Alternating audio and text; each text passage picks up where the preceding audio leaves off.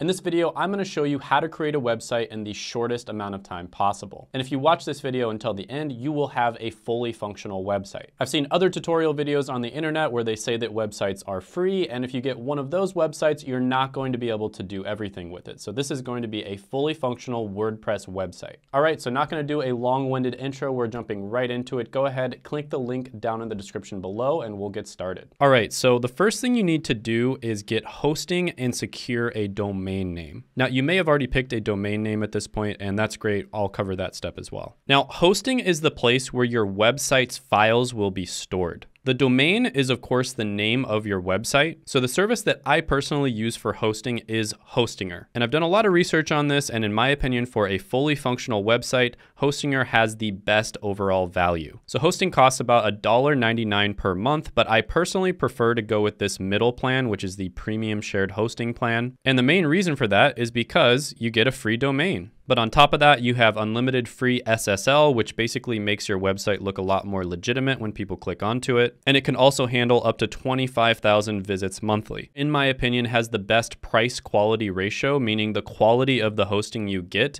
versus the price that you have to pay is the best ratio, and it's not even close. And the reason for this is because it has its own custom built H panel. And I'm basically going to go through the setup process and show you how that works. They also have extremely fast servers, 99% uptime guarantee, 24/7, 365 live support, and they also have a 30-day money-back guarantee. On top of that, you also get a free email, which if you're ever going to be reaching out to people to try to establish deals or network, you pretty much need to have a website email. A lot of the time, if you don't have it, it's just going to get put in spam. And even if it gets through to the person, a lot of the time, they're just going to ignore it if it's not attached to a website. So I'm going to go ahead and click on this middle option. I'm going to go ahead and choose the 12 months option. Then I'm going to scroll down and I'm going to go ahead and create my account.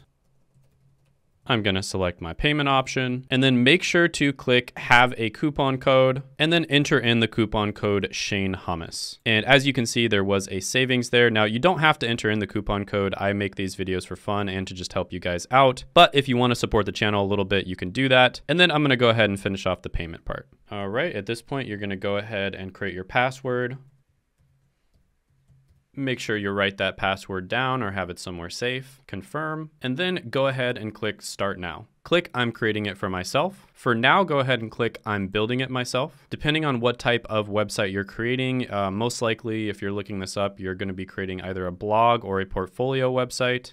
But you also might be creating a business website. Go ahead and click that. Blog is typically really easy to set up, so I'm gonna go ahead and click that. And then they do make it really easy to set it up yourself, so if you want some extra help, you can click I'm a beginner, but I'm gonna go ahead and click no thanks. Then I'm gonna select build a website, and then we're gonna use WordPress to build the website. Next, go ahead and create a password for WordPress. And then it doesn't really matter which one of these you select. I'm gonna go ahead and just select this first one. Now you wanna go ahead and claim your free domain that we talked about before. Now, typically it's recommended for trademark reasons because of the fact that you'll actually own the domain name to create it with .com. But I actually own SHANEHUMMUS.com already, so in this particular case, I'm gonna claim it with .net. I'm gonna search to make sure nobody else has claimed it. The domain is available, so I'm gonna click continue and then click finish setup. Next, we're going to complete the registration, so I'm going to put in my country details. At this point, most of you are just creating this as a personal website, but it can also be a company or organization, but I'm going to go ahead and click next. Can always fix that later on. Next, I'm going to enter in my personal contact information. Now that I've entered that information in, I'm going to click Finish Registration. Next, I'm going to click on the Hostinger control panel. Now, you can really control just about everything from here, and I highly recommend you check out their tutorial videos. And seriously, just about everything you need is in this control panel. If you scroll down, you can look at the page speed. You can even scan the website for malware. You can import or migrate websites. You can look up SEO if you're planning on creating content. They even have links to Fiverr if you want to create a logo. So definitely spend some time looking at this. Also, if you're planning on using the professional email and reaching out to people, make sure to set that up. But with that being said, most people probably clicked on this video to get their website launched. So if you ever need to get back to the WordPress website interface, just go ahead and type your website name in /login. So let's go ahead and see if the website is live or not. So we're gonna go ahead and go to shanehummus.net. And as you can see, the website is live. Now, if you need to get back to the WordPress panel, go ahead and type in your website and then /wp-admin, and then you'll be able to log in. Now, you probably want to change the website's appearance, and to do that, I recommend you go to Appearance and click Themes. Then you can scroll down and click Add New Theme. So there's a few themes here that are automatically added that you can switch to if you'd like. And then you can kind of just scroll through here and pick one that you like. For some reason, this one catches my eye, Minimalist Newspaper Theme. So I'm going to click Install. So once you've installed it, if you wanted to activate it, all you'd have to do is just click Activate. Might take a little bit in order to update that, but then you would just go to your website and you would refresh the page. Once it's activated, you're going to see that there's an option for you to customize the website. You can click on that. So for instance, you can go to Global, and it is extremely easy to customize this stuff. So for instance, you can just click, if you don't want this to be Take Action, you can go here, click that. On the left, you can change that to Contact Me. And then when you feel satisfied with it, you can click Publish. You can also change the themes from here if you'd like. So the active theme right now is Astra.